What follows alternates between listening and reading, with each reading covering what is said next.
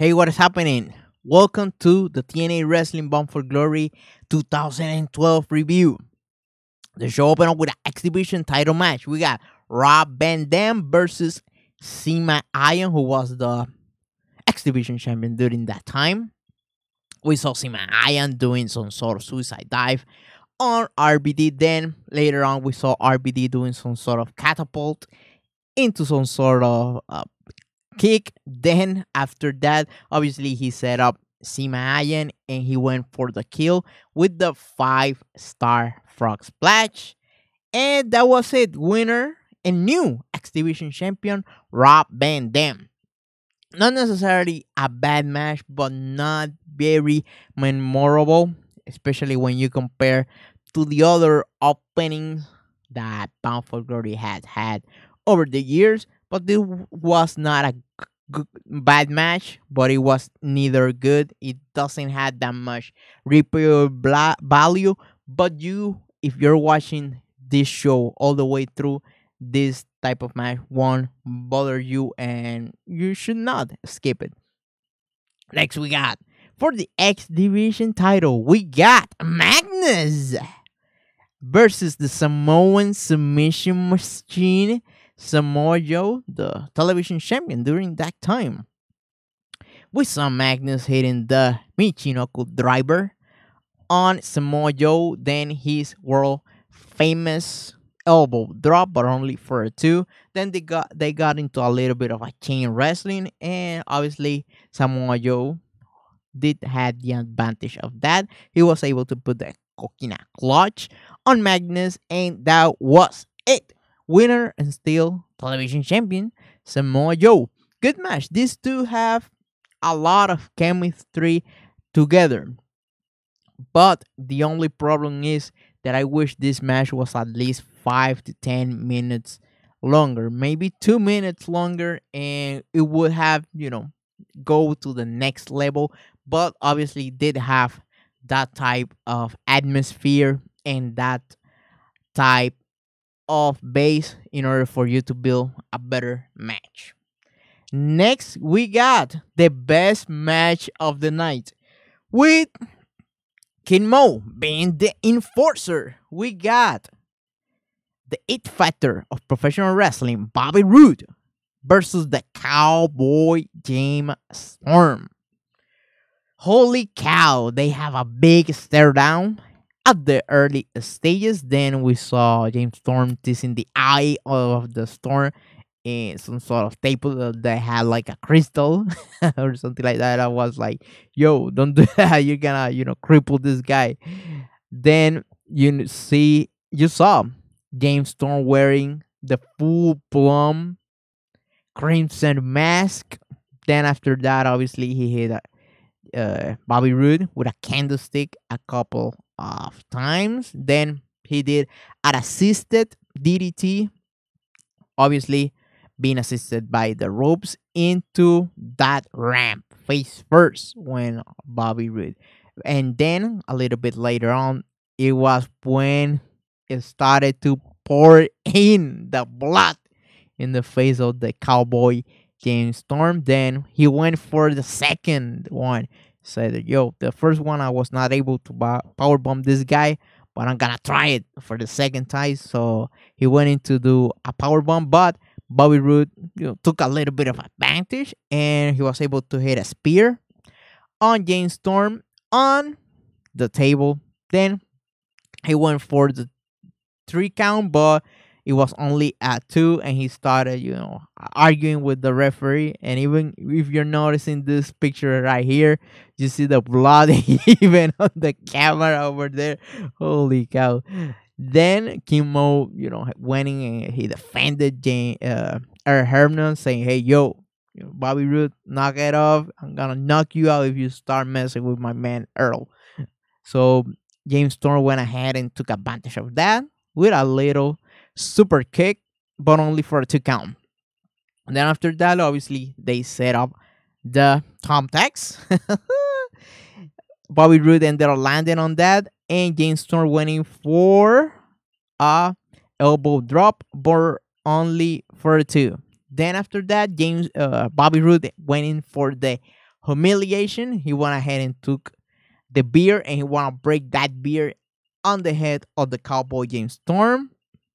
But James Storm obviously went ahead and hit a low blow on Bobby Roode. Then he went and hit Bobby Roode with the beer bottle.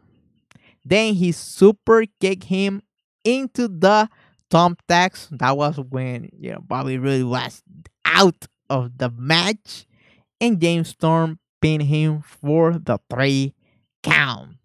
Winner, James Storm. Excellent, excellent stuff. The best match of the night. This is a classic. If you haven't seen this match, after you finish this review, go ahead and watch it, and you will agree with me.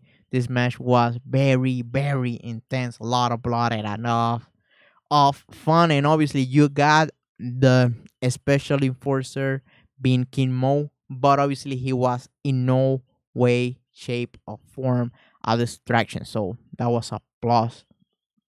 Next, we got Joey Ryan versus Al Snow. If Joey Ryan win, he will get a contract with TNA Impact Wrestling. At the very early stages, we saw Al Snow hitting the snow plow on Joey Ryan, but only for a 2. Then after that, Al Snow waiting for his to use his old friend head, but it was not successful. They did a little bit of a referee bump over there. Then Joey Ryan went ahead and he kissed the head. Then they did the old school thing with the banner over there. Then after that, Al Snow went ahead and looked for the head, and none other than the Blueprint.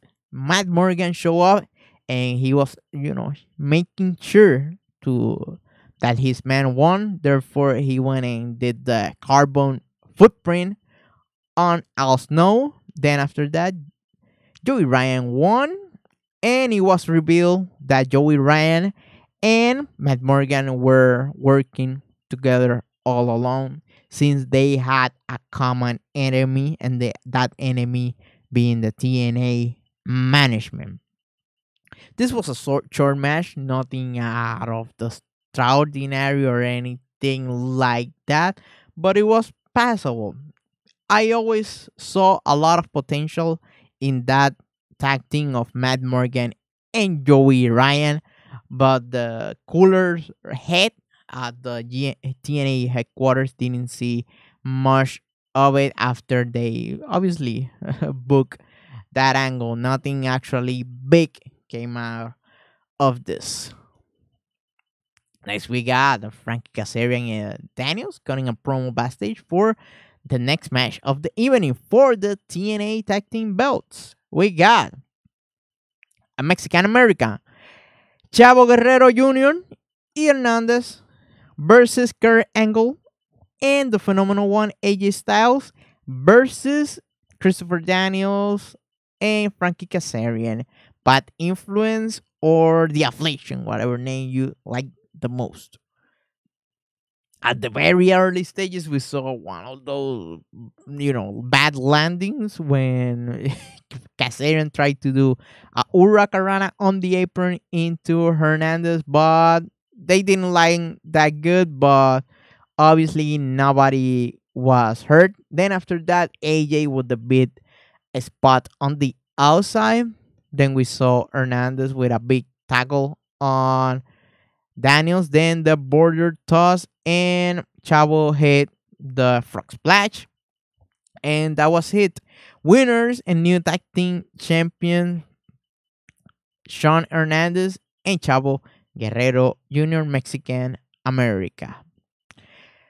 Not a bad match, but if they were to remove Chavo and Hernandez, the match would have been a lot better. And obviously, it was a lot better. We're going to be talking about that match very soon in the next review, where Kurt Angle and AJ face Daniels and Frankie Kazarian as a one-on-one tag team match. This was not necessarily a boring match or nothing like that, but not very special at all. It was just a about average type of match. Next, we got the knockouts match. We got Tara versus Mr. Smarker, Brooke the Smarker, the current knockout champion.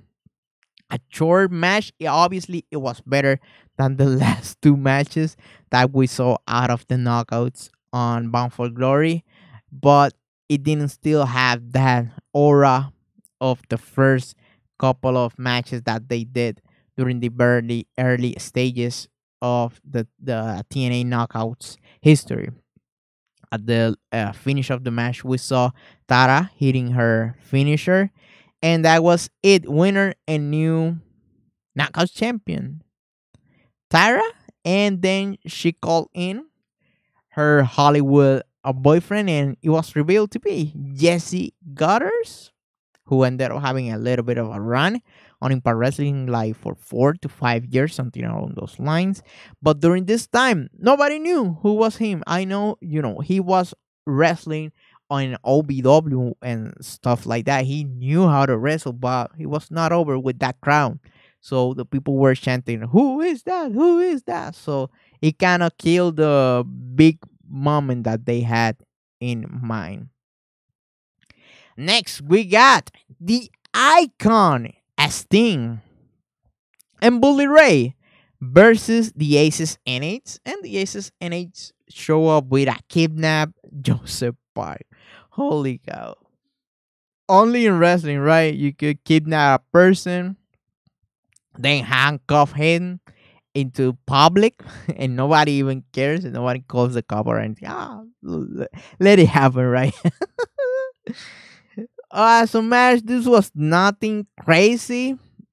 Obviously, we saw the Aces and Ace. I think it was Dalo and Doc working during this match. They did a couple of spots here and there. We saw a Sting with the Sting dead drop. Then the big tag on Bully Ray.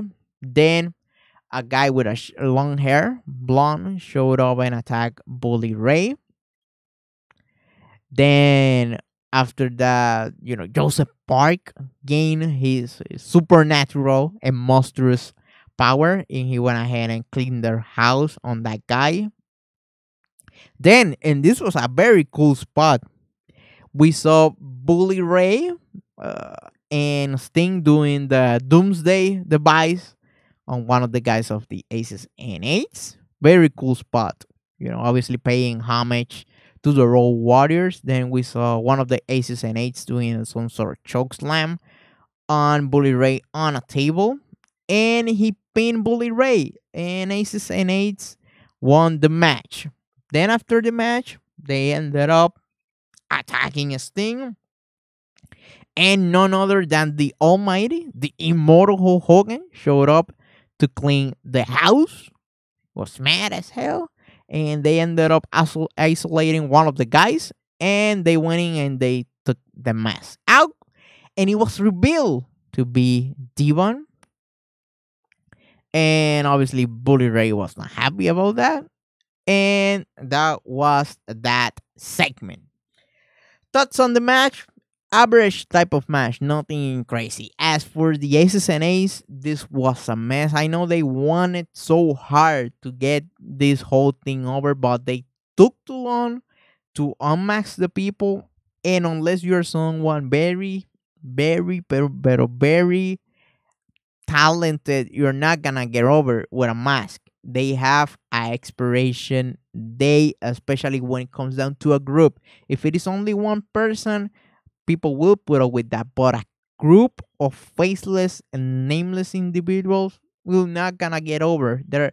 You're gonna be background noise sooner rather than later. So they took too long to reveal, and then the reveal, it was shocking. I was obviously watching that show live, but this was awkward, and even the people out there in Arizona were chanting that this was awkward, because they were not expecting, Devon to be the first one to be revealed. But that was what the genius of, Eric Bishop had in mind. Next, we got for the World Heavyweight Championship, we got the charismatic Enigma, Jeff Hardy, versus the TNA World Heavyweight Champion at that time, Austin Aries, the greatest man that ever left. There was a lot of chain wrestling at the very early stages of the match. Then we saw Austin Aries with the suicide dive on the outside. Then the like chancery, but it was not that effective. Then another cool spot. We saw a net breaker, an assisted net breaker by Austin Aries on Jeff Hardy.